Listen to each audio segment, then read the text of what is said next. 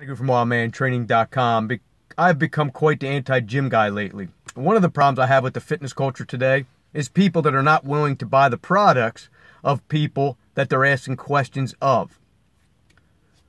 I just think it's pathetic. You can't afford a $20 book, but you want to ask 3 questions. Anyhow, let me give you a quick example.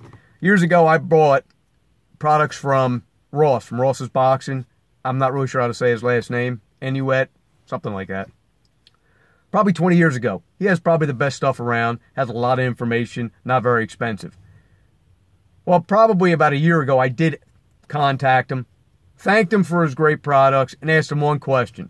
When it comes to boxing, hitting a heavy bag, what does he suggest? A heavier bag or a lighter bag? I had an 80-pound and a 100-pound.